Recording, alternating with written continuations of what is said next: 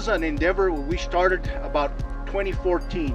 Originally, it was to help with well water.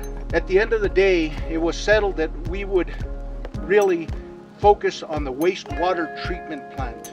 We have about a $300,000 bill a year. We figure with this new array that it will reduce our electric costs by $186,000 a year. That will be a savings of $4.4 million over the life expectancy of this facility.